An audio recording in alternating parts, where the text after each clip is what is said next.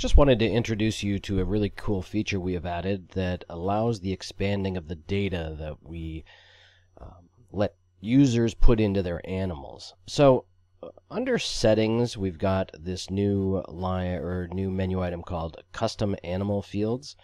If you go into there, what this does is it allows you to add custom fields to any of your animals. Or any species really. So what we'll do is we'll go ahead and add a custom field here. Now you can do it for all your animals, so you can click select all and it will be available to all animals, or we can do it just for a couple different species, so you can select multiple of here. So I'm going to do ball pythons and sand boas, and I'm going to put in here microchip ID. So I've microchipped these animals and I want to add the microchip ID to the animal, and it's going to be a text field, and we'll go ahead and save that information. Now there's something else that we can do. We can add different types of fields, so you're really not limited. So you could do a text field, you can do a text area, which is a larger text. You can do a radio, which is a set of 2 or 3 buttons. You can do a checkbox, which allows you to check multiple items, or a select, which is like a drop down.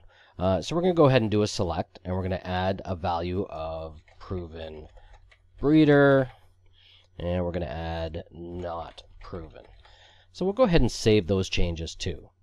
Oh, and I need to select animal type, so why don't we do ball python on that too, and I'm going to call it status. And I'm going to hit save changes on that. So we've got these 2 custom animal fields now.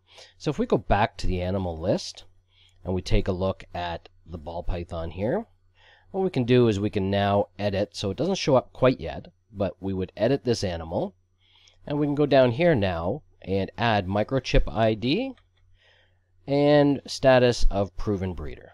We can save that change. So now this information will be available on the animal view page. So essentially this allows you to add an unlimited amount of information into your animals on a custom basis. We had a user ask to be able to add rabies information or rabies vaccine information. So we were able to use this system to add that information into the animal. Of course, that's not a reptile, but it's a mammal. So this will allow you to use custom data in your animals in any form that you want. And later on, I think we'll look at linking that data in different fun ways to create reports and things like that. So here's a feature. I hope you like it.